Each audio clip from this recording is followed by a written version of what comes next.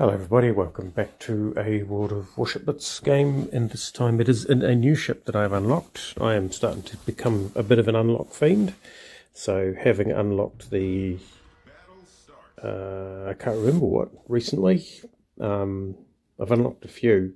So the Monarch obviously and the King George V, I'm pretty sure I unlocked something else, the Armada.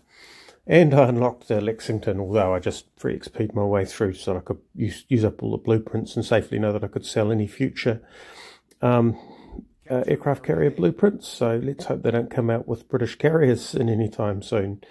But anyway, we are in the Tier 8 Benson. So this Benson is fairly vanilla. It's got some camo on it because, well, I've got some camo from the event.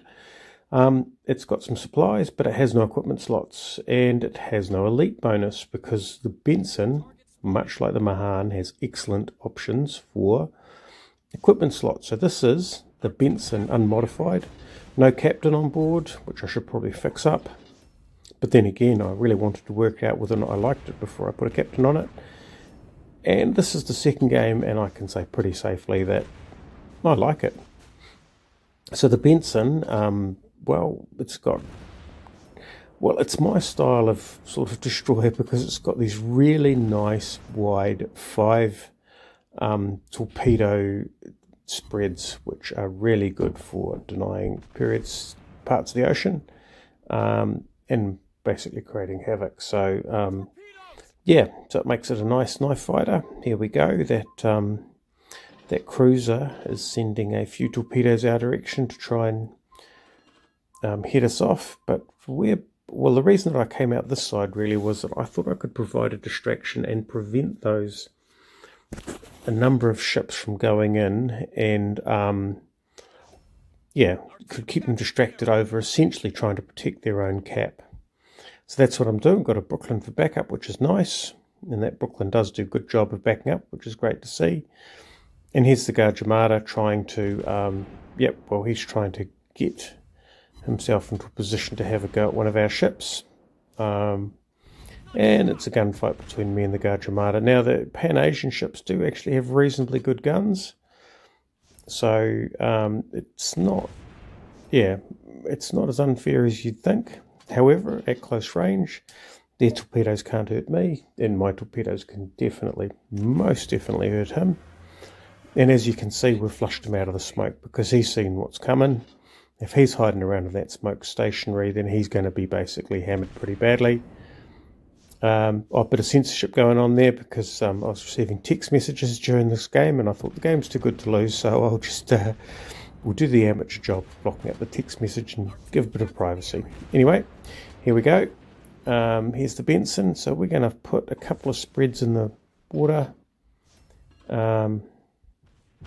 Or at least one spread in the water, just to deny the Benson the ability to get back in the cap circle. We'll put some torpedoes in the water there for no real reason other than, well, actually he's nearly dead, but I just need to make damn sure of it. And although I can with gunfire, the last thing I need, well, actually the torpedo did the job anyway. The last thing I need is to be hammered by the main battery of a Wichita, because I haven't taken the full steps to expediently get rid of it. That Armada is going off there. He needs to heal.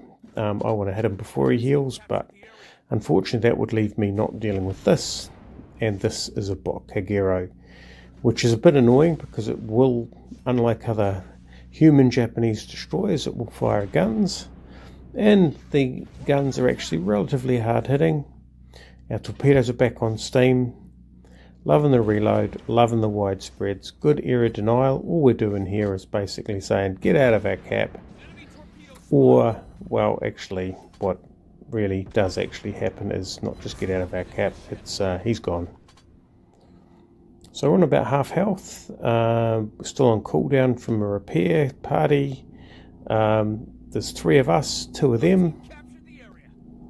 Yep, still 3 of us. Something just disappeared there. We've got 3 caps, racking up the points. We know this Armada is on shockingly low health. He'll be, whoops, there he goes, having a go. And yeah, my guns were mostly round to the left. Now I'm still trying to work out what equipment to put on the Benson, and I'm going to have to say, well, the gun rotation's pretty good, so I don't have to worry about putting main turret traverse on. In fact, I'm a bit confused about what to put on the Benson. The turning's relatively good. I think if I don't need speed, then I will drop in some concealment.